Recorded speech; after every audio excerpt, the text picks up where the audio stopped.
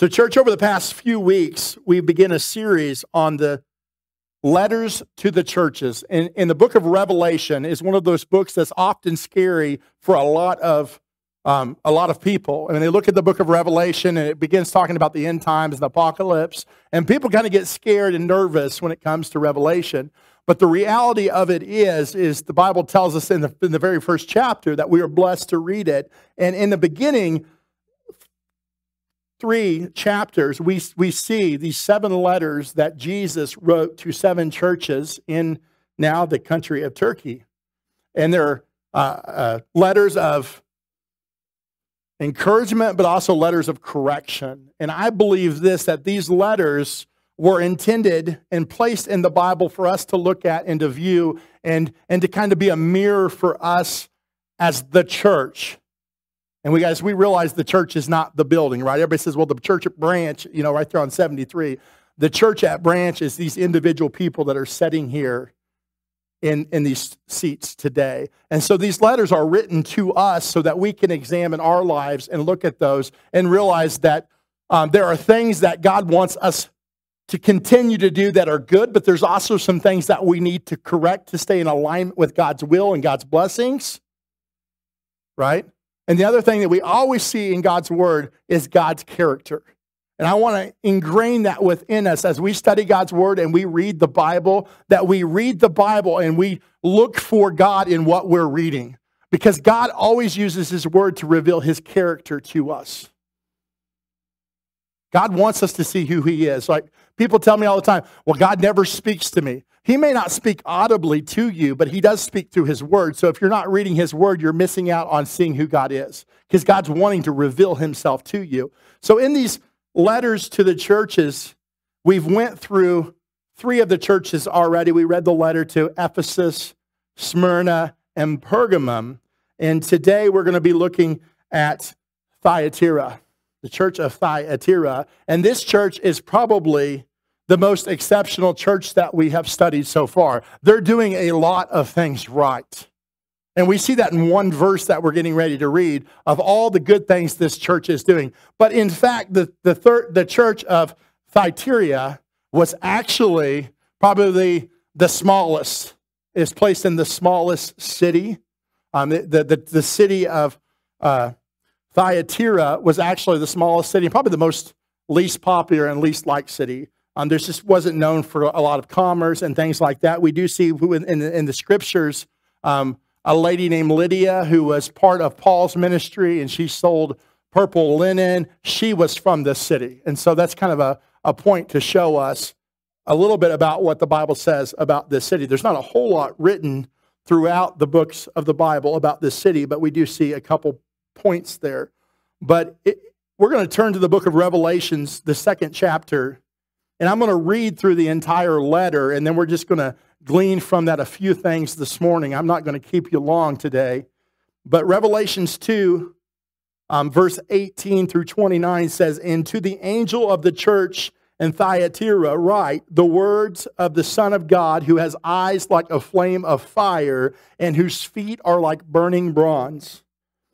I know your works, your love and faith and service and patient endurance, and that your latter works exceed the first. But I have this against you, that you tolerate that woman Jezebel, who calls herself a prophetess and is teaching and seducing my servants to practice sexual immorality and to eat food sacrificed to idols. I gave her time to repent, but she refuses to repent of her sexual immorality.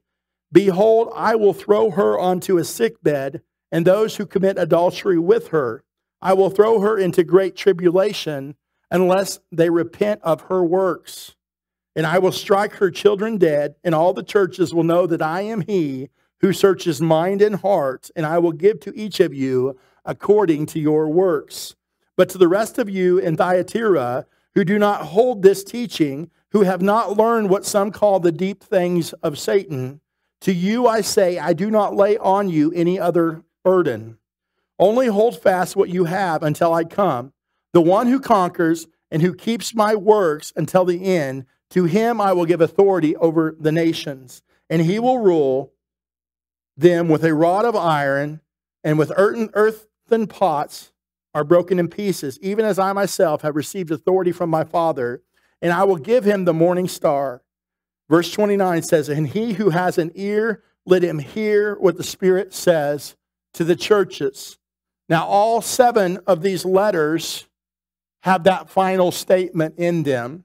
He who has an ear, let him hear what the Spirit says to the churches. So we know that it's important that we hear these things. When the Bible says if you have ears to hear, he's giving you a warning. And I don't know about you guys, but for me as a teenager, I had an older sibling, and I would watch what she did wrong, and I would learn from her mistakes, and it kept me out of trouble. Or I would learn to be a little bit smarter in how I was going to do things so I wouldn't get caught. I don't encourage you to do that with the Lord, but I can tell you, you can learn from other people's mistakes. We can learn from this church and say, we don't want to go down this path. And so last week we talked about the church of Pergamum, and the church of Pergamum was known as a church of compromise. They were doing things that were right, but they also allowed idolatry to come in. They were kind of straddling the fence, but it was kind of known as the church that was married to the world. And we talked about last week, we can't be married to the world. We can't straddle the fence. Satan owns the fence. We have got to separate ourselves from living according to the world's standards. And so if that church was the church of compromise, what we see here is a church that's openly allowing sin to take place, and they're doing nothing about it. Everybody knows it's going on. They're doing things that are completely unbiblical and against God's word, but nobody's dealing with it. So that's kind of what we see here in this church that we're studying today. But I want to give you some truths out of this. And the first one is this: Jesus knows the truth about the church. Now remember, the church is not the building. The church is the individuals. Jesus knows the truth about where you're at in your walk with him. He knows whether you're living right for him or not. He knows if you have a desire to serve him faithfully or not. Or he knows if you're dabbling in sin. Right? How's our relationship with Christ? Because some of us are saying, hey, I'm sold out, but we're not really. Right? It's kind of like saying, well, yeah, I'm married and she's my only one, but I'm doing something behind the scenes. No, that's not right. And a lot of people live for Christ that way, right? They say, oh yeah, I realize I'm the church. I'm the bride of Christ. I'm married to him, but they're out here sleeping around with the world. I'm telling you today, Jesus knows your heart. He sees the inward parts of our being, and he knows where you're at. You may be able to fool the preacher. You may be able to fool your mama or your daddy, but you're not fooling God. And so you can come into church on Sunday morning and play the Christian, or you can come into church on Sunday morning and be the Christian, but God knows where you're at. And he will reward you accordingly to where you are at, right? So one truth that stands out through the entirety of this letter is God sees all.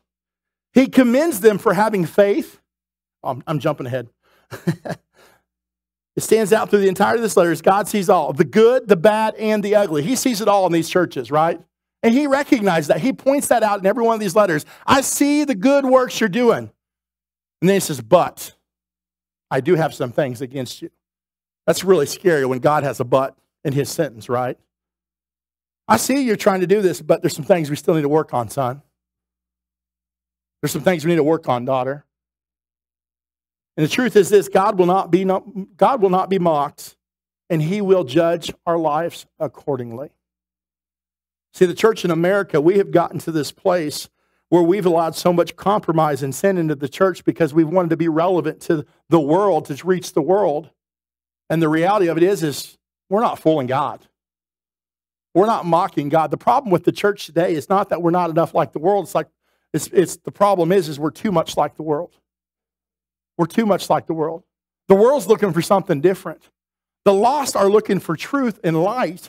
And so often we have masked it with something else to try to make it look more like what they're used to. Can I tell you, if you're coming to church and being comfortable, there's a problem. When we come into church, the Holy Spirit should be working in our lives, convicting of us things that we did yesterday and the week before. It should be an opportunity that when we come to church, we know, man, I need to get right with God. I'm not living quite exactly where I need to be, so I need to get a little bit closer to him. And I think every one of us have room for improvement, including myself. And I don't think that we have to go through life living on this edge and teetering, well, am I saved or am I not? We need to know that we're saved. I remember as a kid being raised in Assembly of God Church where the pastor preached hellfire and brimstone every Sunday, and I'm thankful for his messages. They affected my life in a positive way, but I didn't understand how God worked, and so I went through my life, and every time I slipped up and did something wrong, I thought I got saved. Every time I slipped up and repented, and so I was getting saved 75, 80 times a week. No, that's what I thought, but I wasn't. Right? We need that conviction again, though. I believe the church needs that kind of conviction. Because as a teenager, 14, 15 years old, I'd be hanging out with my buddies. I'd slip up and say a cuss word, and instantly I was convicted and I'd repent. In church, too often, we don't do that anymore. We allow things in our life that we know are unbiblical and ungodly, and yet we just compromise and say, oh, it's all right. God loves me. I'm saved. I've said that prayer, right? I got that blue mark next to my account with God. I'm in the book. But the reality of it is are we living for him? Are we living to please him as our Lord and Savior? And I've said this before, too many people are like, yes, I want him to be my Savior, but they don't want him to be their Lord. And see, Jesus doesn't play but one part or the other. He plays both parts. He wants to be our Savior, but he also wants us to know that he's our Lord. Second thing I want to tell you is this. Jesus praises this church for the good things that they've done. God sees the good things that you're doing, and he's going to reward you for being faithful to his word, for walking in obedience. Some of us, we get into church and we're serving God and we feel like, man, I'm just being punished. Now, God sees you. He knows what's going on. I think that's the most amazing thing to know. And it's such a simple concept, and we all know it, but do we really know it? He is watching us. Right? We used to sing a song, his eye is on the sparrow. Right? His eye is on us. He's got you figured out. He knows what's going on in your life. And it's comforting to know that, because we can turn to him and say, God, you know I'm not doing good right now. And I think if we were being honest today, if I took a show of hands and said, how many of you guys are just not doing very good today? You guys would probably be amazed at how many hands go up. How many are you struggling with your faith? And it'd be like, oh my goodness. If we were being honest. Because it's a journey. It's a walk. Right? And we go through highs and lows. We go through mountains and valleys. And God is with us through all of them. And he sees where we're at. And he's going to reward us for the good things that we've done. Thyatira seems to be the best church so far. As Jesus begins the letter, he commends them for these things. For having faith. For having love. For having patient endurance. And having spiritual growth, right? We go through them verses that we just read, and he lists these things that he sees. He says, I know your works. Guys, God knows your works today. He knows what you're doing. He knows whether you're living for him or not. He knows your love. What was the problem with the church of Ephesus? They forgot their first love. Thyatira had that down. They were walking in love. They knew what love was. He commends them for their faith. That's pretty good, because his own disciples, he corrected constantly, asking them, where is your faith? And this church has got faith. They've got love. They've got faith. He says, I see the service that you're doing. You're working for me. You're doing these things. He's acknowledging that. I see your patient endurance. Have you guys remember the letter to the church of Smyrna? We talked about persecution. They were struggling with persecution. This church had went through it. He said, I see your patience and your endurance through the suffering and through the struggles. You're keeping the faith and you're enduring through things. And then he goes on and says, your latter works exceed your first. They're growing. They're doing more work. They're doing more things. They're as a church, they're getting it right. And he's acknowledging that. See, and I would love that if Jesus just sent me an email today, and I went back there and checked the email, and it's a letter to the branch, church at Branch. And he says, man, I see what you guys are doing. I seen you guys had a Thanksgiving dinner yesterday for the community. You may not have had a ton of people show up. Maybe there was 55 or 60 people, but you were faithful. You collected food boxes, and you were able to send out 15 families with a food box. I see what you're doing there. I see that you guys have got a kids ministry and a youth ministry going on. I see that you're dedicating babies. I see that you're doing baptisms, and I want to tell you guys, you're doing a good job there. Right? We would love that, right? But we would want the pastor to stop when it gets to the part that gets a little bit more uncomfortable and unsettling. Right? Everybody wants their parent to pat them on the back and tell them a good job they're doing, but sometimes we really struggle with correction, right? And the Bible tells us that God as a father corrects us. A father that loves his child will correct them, right? And I believe this, that we need to be more open to correction from God's word. And so we look here in this third thing is this: Jesus exposes the evil in the church of Thyatira. He exposes the evil. How do you guys know that God's not going to be complacent when it comes to sin in his body? Let me say that again. God's not going to be complacent when it comes to sin in his body. He's preparing the church to be his bride in heaven.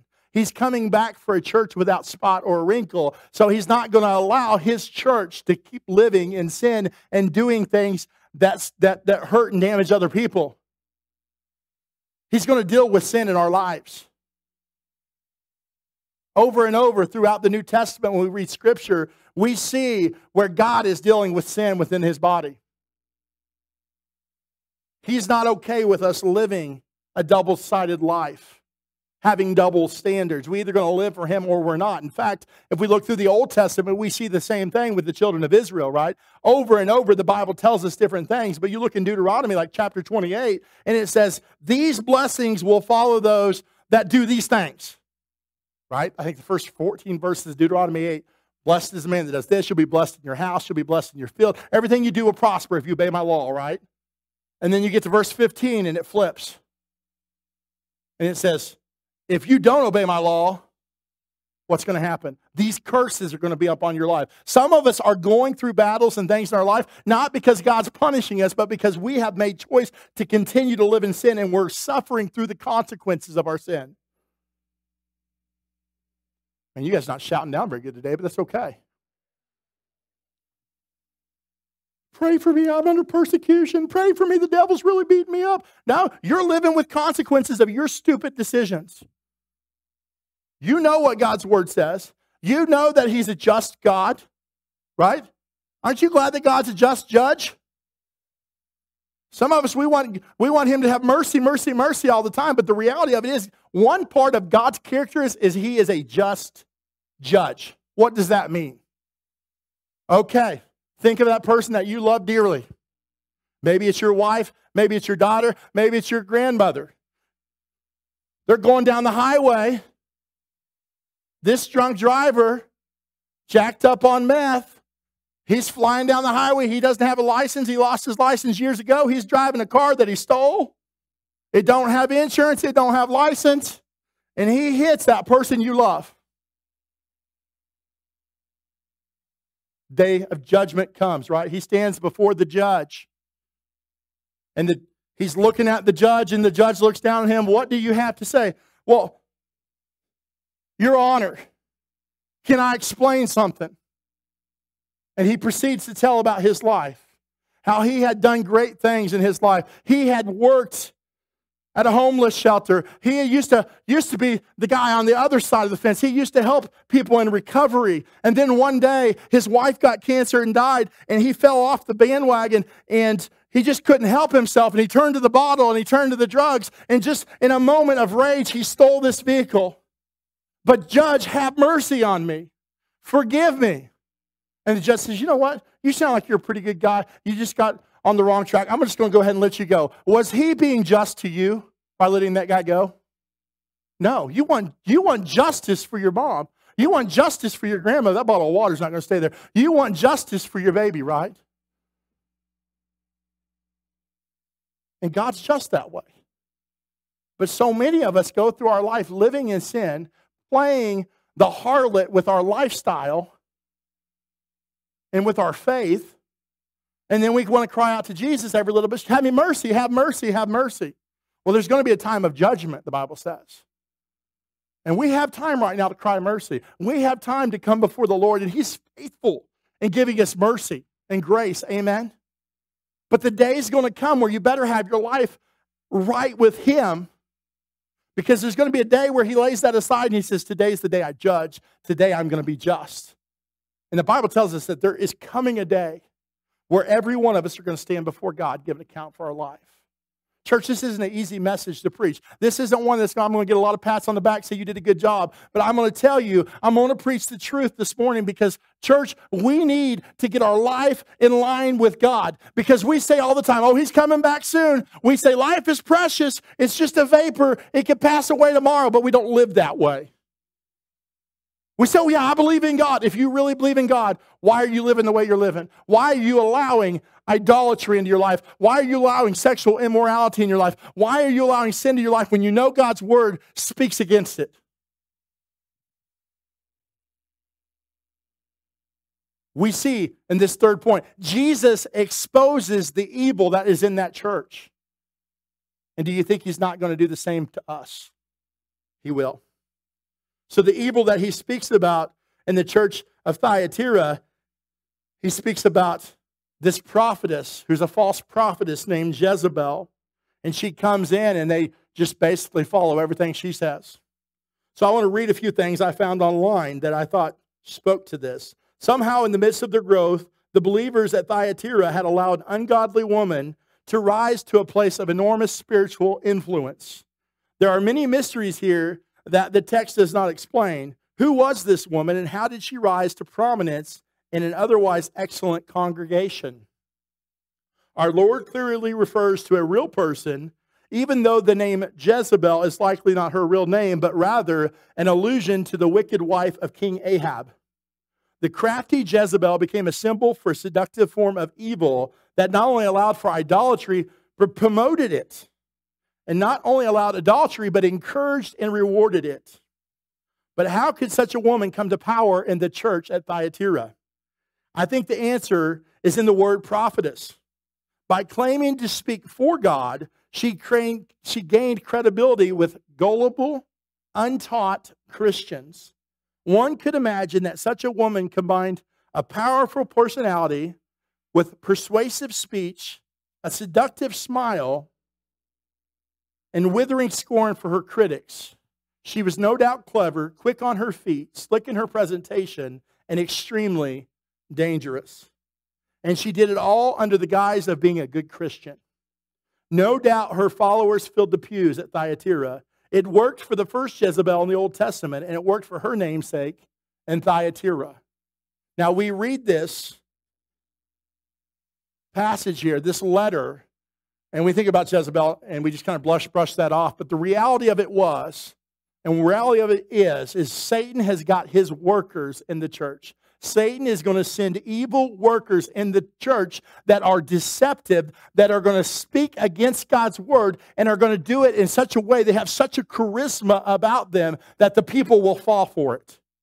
And we have a warning here as a church that we need to make sure that we first know who God is, that we're led by his Spirit, that we know his word so that we can recognize these evil spirits, to recognize these false prophets or prophetesses.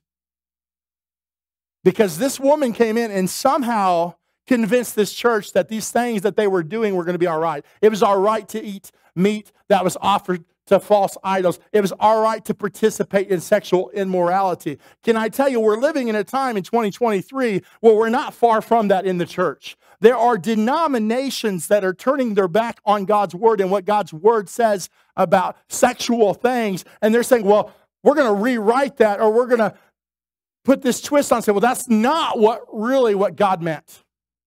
I don't think that that's really what God was saying. I don't think God really meant male or female. As long as you love each other, it's okay, right? We've seen this happen in our culture today. The institute of marriage has been so distorted and twisted. Well, you don't really have to get married. You don't really have to make that covenant. God knows your heart. He knows what you've been through. You guys are, as long as you guys are faithful to one another, you're okay. That's not what God's word says, though. But there are thousands of Christians in America that believe that. It's okay to be gay and go to church and serve in the church. You can even be a preacher and be gay. That's not what God's word says.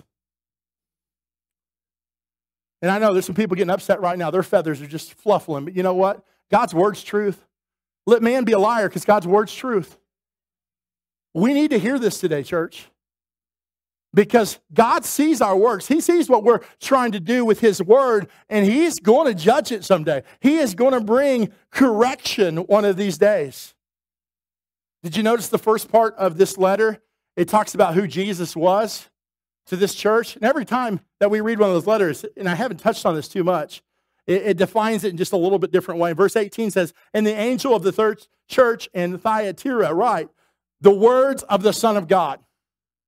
So it's very specific to this church. This is Jesus. This is God speaking to you. This isn't man's opinion. This isn't a man coming in trying to give you counsel or try to tell you, if you want your church to be better, you need to do this. This is coming directly from God Himself.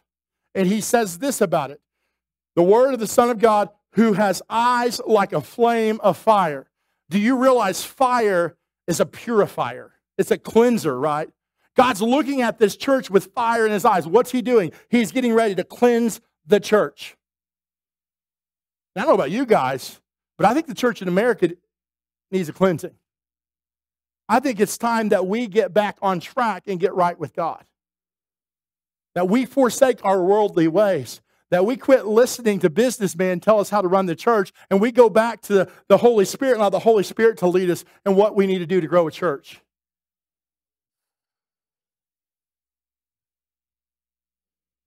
His feet are like burnished bronze, it says. What's He going to do with His feet of burnished bronze? He's going to step out the ways of the enemy. He exposes the evil in the church of Thyatira, and He will expose the evil in every church that goes against Him and opposes Him.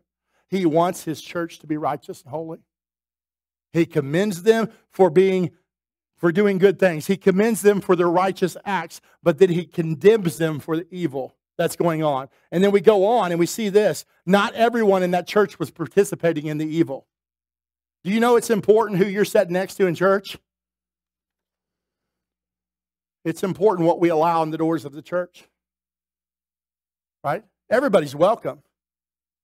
But after a while, if you're going to try to play the world and the church, something is going to have to give. It's true. You can't be dealing drugs on Monday and come to church on Sunday and expect things are going to be all right.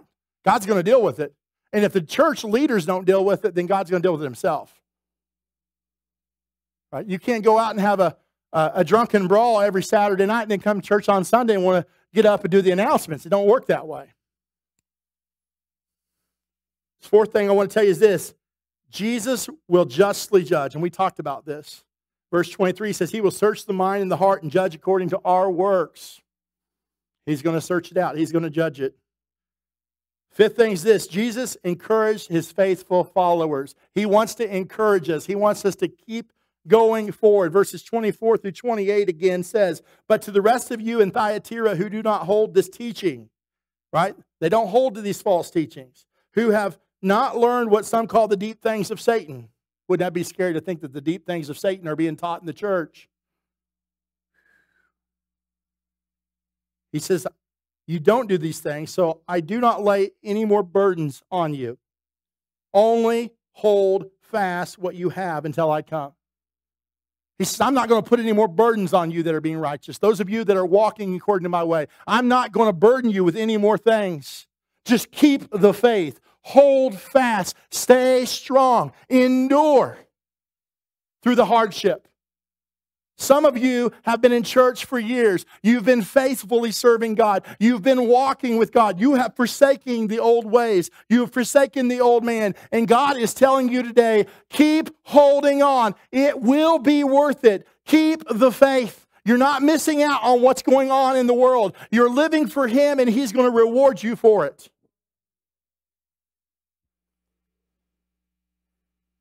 So hold fast what you have until I come. The one who conquers and who keeps my word until the end, to him I will give authority over the nations. What is He saying? I've got a reward for you in heaven. I got a position, a promotion for you in heaven if you just keep the faith, that you just hold on. See, some of us, we're living for this world. We're saying we're living for Christ. This world is just a little glimpse, right? It's just preparation for what's to come. Because there's an eternity on the other side of our death. Right? The Bible tells us that there's going to be a choice that we've got to make, whether we're going to go to heaven or we're going to go to hell. And hell's going to be a place of eternal damnation and punishment. But heaven is going to be a place prepared for the saints of God who believe in Him and who are saved and called according to His purpose. And we're not just going to be up there all dancing around the altar 24/7, right? Because there's not going to be any time. It's eternal. But there's going to be work for us to do. And He says, I'm going to put you in a position of authority over nations. Those of you that hold fast and keep the faith. He's going to rewarding us accordingly in heaven. Some of us are like, I don't care about the rewards. I do, because when I get my reward, you know what I want to do? I want to take it and I want to lay it at the foot of Jesus. Some of us are like, man, I just want to get there. I don't care how I get there. If I get there by the skin of my teeth, all I got to do is make it one step into the gate. No. God wants us to do better than that, right?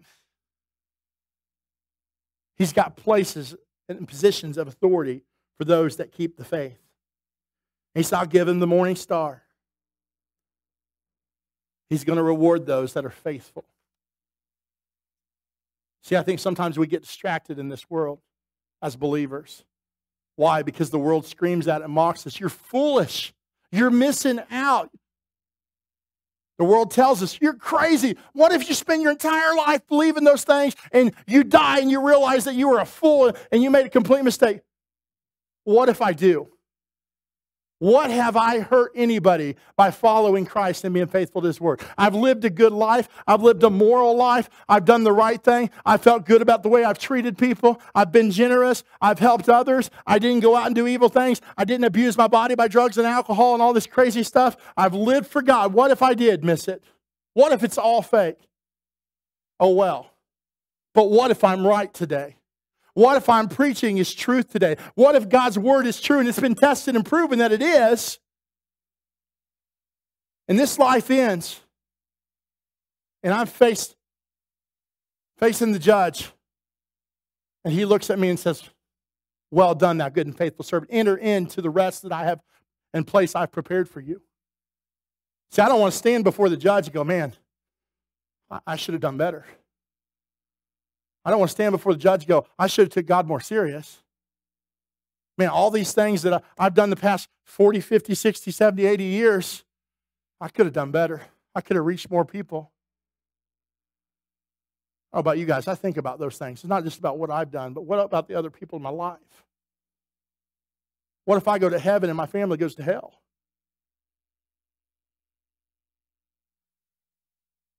What if I go to heaven and my neighbor goes to hell? Do we care if people perish? Do we care if people perish? Do we care if people go to hell? We should. There's an old hymn that says, if men go to hell, who cares? But I read in the book, in John 3:16, it says, God so loved the world that whosoever believeth in Him would not perish, but have everlasting life. God loved the world enough to send His Son to die on a cross because He didn't want one person to perish. Do we care, church? When we drive through the city and we see a homeless beggar that's got a bottle of alcohol in his hand and you know he's broken and lost, do we care? Because there's churches out here, we have a mentality, we don't care about the lost. I've talked to Christians, well, then people deserve what they get. You start talking about Muslims, oh my goodness, they blew up our trade center. The hell with all of them. Now, that's not the way we should be, church. That's not the way we should be. Jesus died on the cross for that Muslim just like He died for you. For that alcoholic, that drug addict. Some of you guys were there. You know what I'm talking about. He died for you. He transformed your life for a reason and a purpose. See, we want to judge people based on the things they do. And the reality of it is some of the things they're doing is because they're broken inside. We're putting labels on people, and the reality of it is we don't know what they've went through. What we should be seeing is that's a person that needs Jesus. That's a person that just needs to understand who God is. That's a person that needs to experience the love of God. Because I believe this, we talked about this earlier, I believe it's the grace of God that many of us are not in a lost and broken world today. that we're saved, that we're not out on the street doing drugs. And those Christians that get on their little high horses and say, well, I would never do drugs, you better watch out. I would never drink, you better watch out. The Bible says, be careful lest when you think you stand, you fall. We better be careful, church.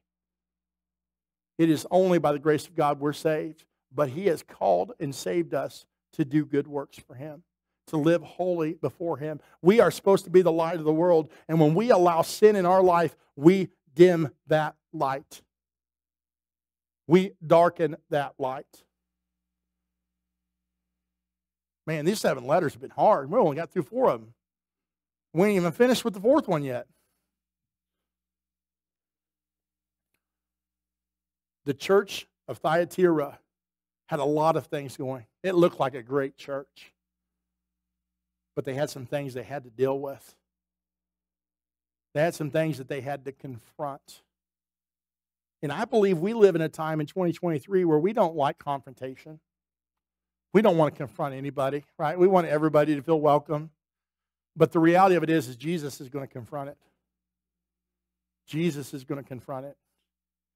Right, there's this teaching that goes through the church today. Well, Jesus just loves us all. It's okay. Jesus does love us all, but it's not okay to keep living that lifestyle. He loves us enough to pull us out of the pit. Right? Anybody remember those old-time preachers preaching about being down in the pit? And He brought me out of the pit, and He set me on the... Come on, you guys remember those days? Back when Pentecostal people were actually Pentecostal, and you'd be shouting me down for preaching that way? We need to get back to those days again. The reality of it is, God didn't just say, okay, you got a free ticket to heaven. You just keep living like hell down there. It'll be all right. When you get to heaven, I'll clean you up. No, He wants to clean you up on earth to prepare you for heaven. He wants to prepare you for heaven. This place is a preparation for you to get to heaven. God is not all right with His bride living out in the world and acting like the world. He has called you to be set apart. He's called you to be holy. He's called you to separate yourself from those things. And there's no gray area, guys. Right? We could have those conversations today. We could just sit here and go, what about this? The Bible really doesn't talk about this, and the Bible really doesn't talk about that. There's no gray areas. I look at the book of Hebrews. I believe it's the 11th chapter. He says, lay aside every weight and sin that easily besets you. Right? I made a comment last week in a sermon. I said, you know what? I don't think drinking a beer will send you to hell. And I stand by that statement. But the reality of it is, drinking a beer may not be a sin, but it definitely could be a weight in your life, cause you to slip and to fall into an addiction that will lead you to hell. Right? Some of the things that we allow in our life, we're just riding the grace train. Well, it's all right because I'm saved by grace. But it may not be a sin in your life, but it's a weight and it's not helping you in your walk with the Lord. Come on. We all know what it is. We know those things in our life, right? I'm not reading your book. I'm reading my book as I'm preaching this. There's some things in my life that are probably a weight that are hindering my walk with God that I need to deal with, and every one of us has got them, right? I'm not going to stand here and call your sin out today. I'm just going to tell you, God knows it. I don't have to call it out. I don't have to prophesy today and tell every one of you what you got going on in your life because I got to work on my own life. But you need to work on yours. You need to look, what is this thing that I need to deal with? And it could be a numerous amount of things. Because what happens is, I think with many of us who've been in church for years and walked with the Lord for years, we get to a place where we think we don't sin anymore. We think we've become so righteous that everything's good. But we don't realize we're gossiping, we're backbiting, we're living in pride. We have envy in our heart toward people. We have jealousy in our heart toward people. We're bitter toward people. We have unforgiveness. You know, those things will send you to hell too. Oh, preacher, let's not talk about those today. Let's talk about those people in the world that are drinking and doing drugs. Let's not talk about the gossipers. Let's not talk about the backbiters. Let's not talk about the envy and the jealousy. Let's not talk about the fit of rage we have at home. Is sin not sin in God's eyes? You don't think God's going to judge you on that too? Oh, bless you, Lord. Bless you, Lord. I'm getting ready to end. It's about time for me to stop. I've been in ministry 20 years. I was a youth pastor for several of those years. You know what amazes me? Is people will come in and they'll play church. And boy, they can fool everybody in the church. And they think they got God fooled. I remember being a part of a church 20 years ago. The children's church pastor was a very good friend of mine. He had over 100 kids in his kids' ministry. That's somebody that's got anointing on their life if they can have 100 kids show up on Sunday morning just for kids' ministry. And the kids were growing and they were praying for one another. And I went to his house one day. I was invited to his house. And he said, let me tell you, Isaiah, he goes, the hardest part about kids' ministry is not the kids. He goes, it's the part where we take up prayer requests every Sunday and we ask prayer. Who has a prayer request? And he goes, there's a family of 5 kids that go to our church. Their dad's on the worship team, stands beside me. He goes, I play the guitar, he plays the bass. You know who I'm talking about. He's a police officer at the local police station. And his 5 kids raise their hand, pray that dad stops beating mom and me, us kids. Because dad beats us all the time. You don't think God sees that? You think that you're going to get by the grace of God because you play the bass guitar on Sunday morning and you're nice to the preacher? The guy was nice to the preacher. Ain't going to get him to heaven. You don't think God's going to have his way? I'll tell you how nice the guy was to the preacher. The preacher in that church, this is something that I have been amazed for years. The preacher had an old Mazda pickup that had almost 350,000 miles on it. The back glass had been broke out one side of it and had cardboard over it. And that preacher would pull on Sunday morning and he'd park across the street in the farthest parking lot from the church and he'd walk to the building. The preacher was so humble that he would park over there and make sure that he was the farthest from everybody else. And he drove that truck. And one day, this guy come in and he said, Pastor, he goes, I went and bought a brand new truck this week. We're talking 2003. He bought a 2004 Dodge Ram crew cab 4-wheel drive pickup. And he said, I was driving home from the dealership, and God told me, Pastor, I'm supposed to trade you truck. So here's the key to my truck. You drive my truck, I'll drive yours. But he beats his wife and kids. He ain't fooling God. You think he's going to stand before God on Judgment Day? Well, I give the preacher a new truck, but you beat your wife and kids. God sees those things. I'll tell you one more story, and then we're going to end here. There's a youth pastor at a church. Walked in on a Wednesday night. We had 45, 50 kids coming. And I got ready to do my lesson. And the Holy Spirit spoke to me. He said, there's somebody in this room that if they don't get prayer tonight, they won't be here next week. And I knew what that meant. It wasn't they're not going to be here because they're going to play a sports game. They're not going to be here on this earth next week if we don't pray. I felt it in my spirit so strong. And I stopped and I said, I don't know who this is, but God just spoke to me. And he said, there's somebody here. If they don't come forward and get prayer tonight, they won't be here next week. And you know what that means. I'm standing right between 2 rows. Brother sitting over here, sister sitting over here. The brother looks at the sister looks at him. They get up, teenage kids, holding hands and walk up to me. Brother and sister, you tell me 2 teenage kids that would do that. These 2 did. Tears in both of them's eyes, running down their face. The girl begins speaking to me. She goes, last night, she goes, I took a bottle of pills. She goes, I had it in my hand. I had the cap off. I was getting ready to take them down, and my brother walked by, and he saw me. He ripped them out of my hands. She goes, the family that you see on Sunday morning that walks in with smiles is not the family that we live with throughout the week. She goes, my mom and dad, I know they're the assistant worship leaders. I know they do the music on Sunday nights, but they don't live it throughout the week. God sees, guys. God sees. He knows what's in your heart. He knows what's in your life. He knows what you're doing throughout the week. He placed me as a pastor here, what? To shepherd and to love you guys. To help guide you guys in the right path. You can deceive me, but you're not hurting anybody but yourself. Because God sees it. He knows it. And He's going to deal with it. I don't know about you guys, that scares me.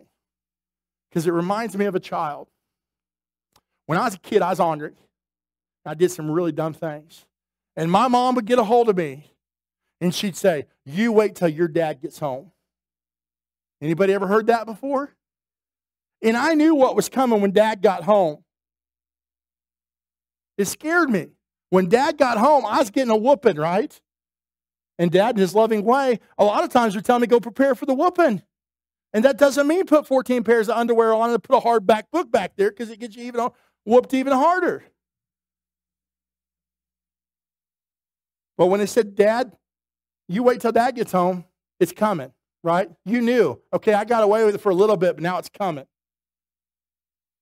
Some of us have been living a double standard life, saying we're living for God, but we're dabbling in the world, and we're going, you know what, I'm doing this, I don't care what anybody else thinks. You better care what God thinks, because the day's coming. The day's coming. And when Dad shows up, it's not going to be a pretty sight. Anybody ever got a whooping? And when Dad or Mom's trying to whoop, you're trying to dance, right? Before they hit you, you put on the waterworks, right?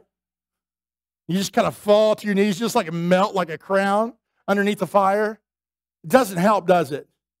It's not going to help when we stand before God either, right? He may not be using a wooden paddle, but He's going to judge justly, and He's going to give us our reward.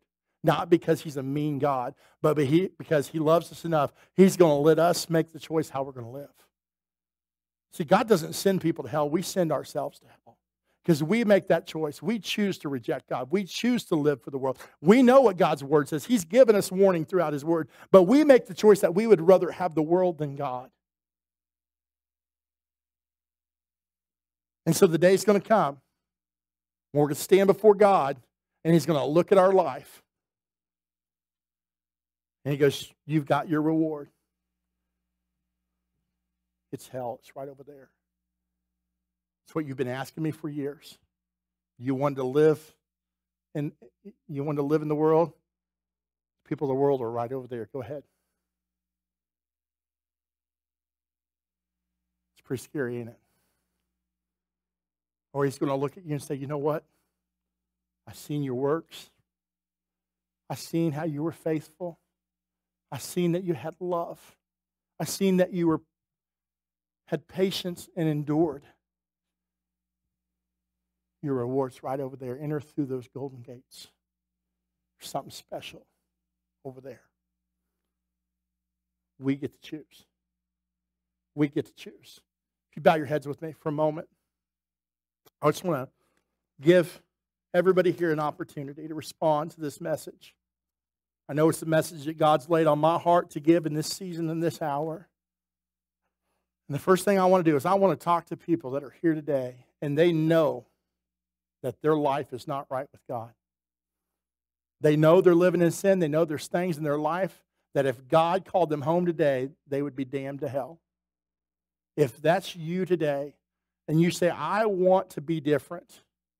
I want to make a covenant today with God, and I want to choose to accept salvation, and I want to walk with Him. If that's you today, if God's speaking to you, I'm not going to put you on the spot. Every head's bowed and every eye's closed. If that's you, would you raise your hand in faith and say, today, I want to receive salvation? I see that hand. I see that hand. I see that hand. I see that hand. Praise the Lord. I see those hands. You're here. You raised your hands in faith. God's working. I ain't going to call you to an altar today. I believe God can meet you where you're at. Right where you're at right now. I'm going to say a prayer, and I want everybody to repeat it after me, because we're going to join beside our brothers and sisters right now. We've got 4 or 5 hands that was raised this morning. That's all you need to know. There's 4 or 5 hands right here. It's time for me to get my life right with God. So we're going to say this prayer. So repeat it after me. Heavenly Father, I come before you today. I've heard your word. I've felt your spirit. And I know that my life is not right with you. I realize that if I was to die right now, I'd go to hell. And I ask you, Lord, to forgive me. I repent of my ways. I want to walk for you. I want to live this life to please you, Lord. And I want to receive the reward of heaven when I die. So, Lord, give me the strength to lay aside my evil ways. Help me to die to the old man today. Father, today I choose to live for you. Thank you for your spirit that you've placed in my life right now. I thank you that your son died on the cross so that I could be free. And I praise you in Jesus' name. Amen and amen. I'm thankful for bold people that would raise their hand and admit that God's working in their life.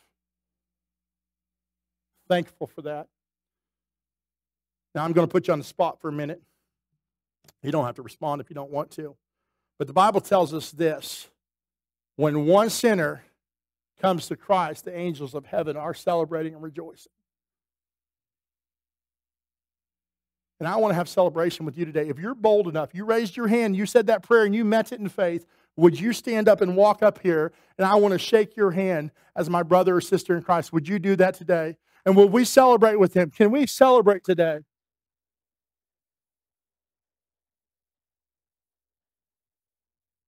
Amen. Amen. Amen. Amen.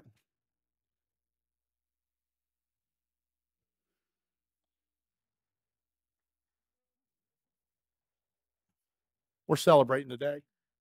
Yes. God's working all over you. I can see it. Now turn around. Your brothers and sisters in Christ Jesus. We celebrate with them today. Amen. They made a covenant with God in prayer just a minute ago. You guys remember the baby dedication a while ago, and I made you guys do a covenant too? Same thing happens right here.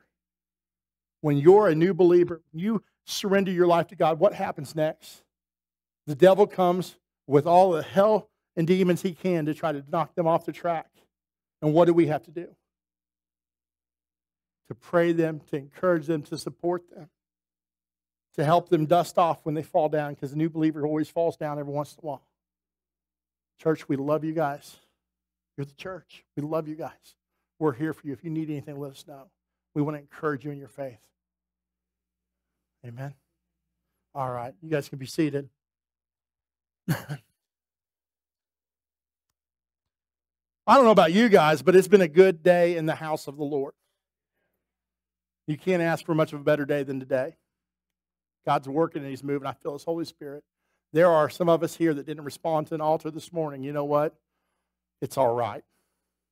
I don't have to put you on the spot. But I'm going to tell you what to do. Because I know you got a reputation to keep, right? Here's what you do. When you get in your car and you get home, go in your bedroom and shut the door and fall flat on your face and just bawl and talk to the Lord. Because He'll meet you there in your bedroom. He saved me in the woods with a .22 rifle and a Bible in my hand. He can meet you at home too. The main thing is you get it right with God. You don't have to get it right with branch assembly. You don't have to get it right with preacher. Get it right with God. Let God work in your life. Amen. Been good, yes. Brother Patrick, would you close us out in prayer?